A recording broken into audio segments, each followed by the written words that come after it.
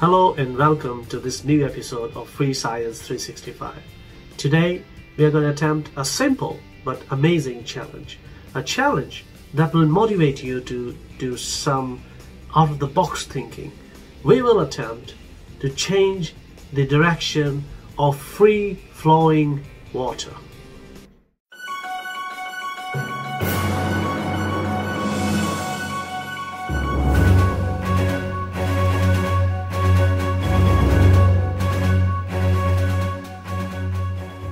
Now, we all know, as the story goes in Greek mythology, Hercules diverted 2 rivers as part of his 5th labor.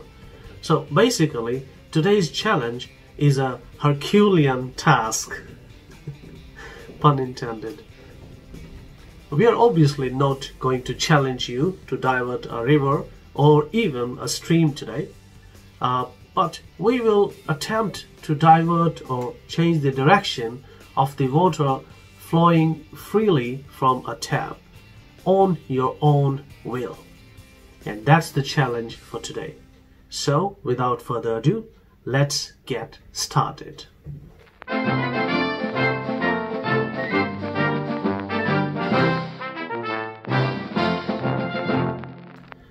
As usual, let's have a look at what you will have at your disposal to attempt this challenge.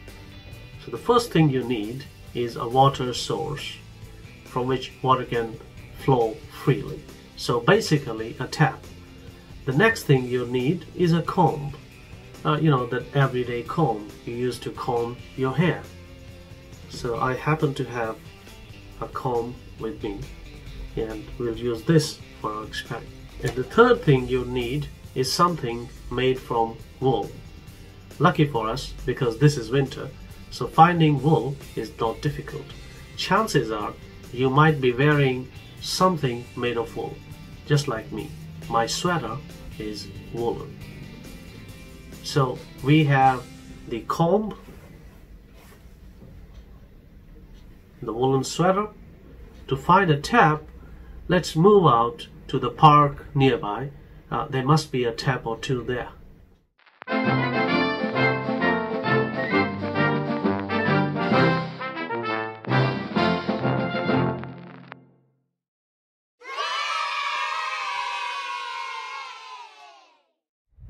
So here's our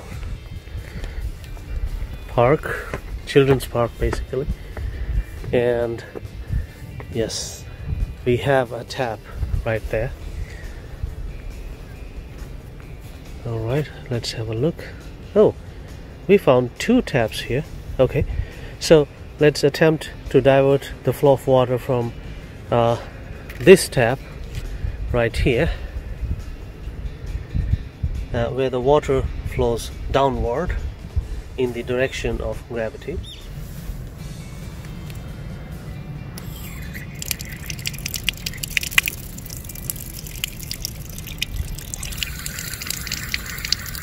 Okay, it's playing tricks. But this is not that steady. Okay, we have something here. Alright. Let's fine-tune it a bit more. Okay, so we have a water stream right here. That's great. Now, all you need to do is to rub the comb with the sweater.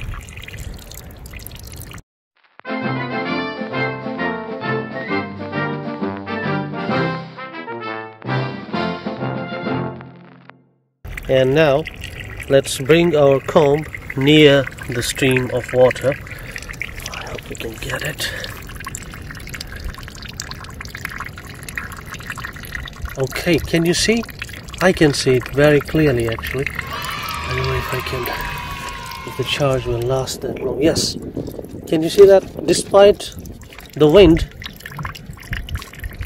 the flow of water is diverted. Isn't that amazing? Wow. Yes. Okay. So we did it. Now let's attempt the same experiment with this drinking water hose.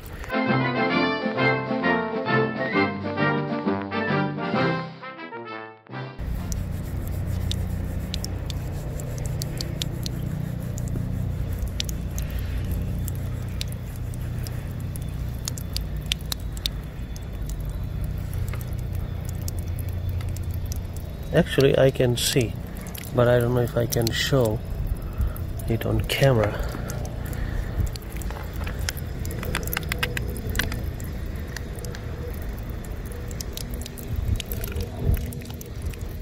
So the water actually gets attracted to the comb, and yes, that accomplishes our challenge. We successfully attempted the Herculean challenge of diverting water.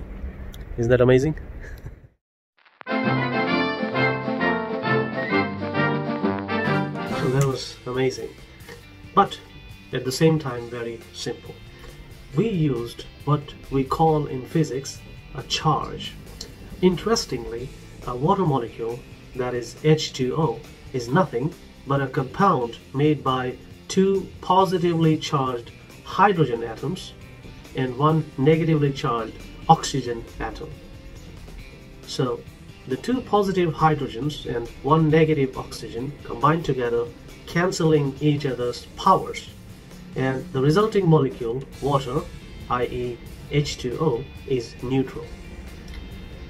Now in physics, we call a positively charged atom or a negatively charged atom as ion. So you have positive ions and negative ions. But in water, they combine together and the resulting molecule, H2O, water, is neutral. When you rub the comb with wool, you actually transfer the negative charge from the wool to the comb. So the comb becomes negatively charged. So this negatively charged comb attracts the neutral stream of water. So the water molecules get attracted to the comb, hence changing the direction of the flow. Actually, even your hair has charge. So if you comb your hair, your comb becomes negatively charged. So this is the comb. I'll just run the comb through my hair, and this comb has become negatively charged. Now this negative charge is powerful enough to actually lift a page of a notebook or a tissue paper. Let me show you. So here's the comb, and I'm gonna comb my hair like so. Okay,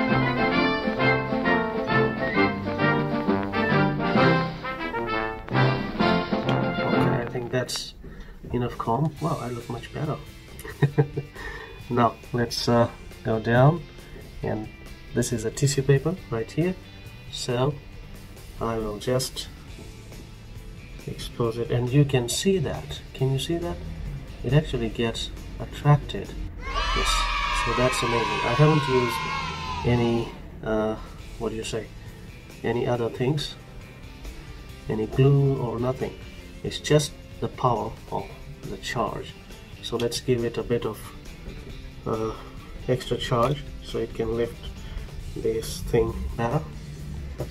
Okay, this time we're going to try. Yes, you can see that it gets attracted. So the charge in your hair is enough to lift the tissue paper off of the table. Isn't that amazing? Now in physics, a negative charge is called an electron. You might have heard this word a lot. So basically an electron is nothing but a negative charge, and you used electrons to change the flow of the running water and lift the tissue paper off. Isn't that amazing? So that was today's video. Thank you for watching, and as always, please like, subscribe, comment, and spread this video as much as possible. And as always, I will see you in the next one. Bye bye.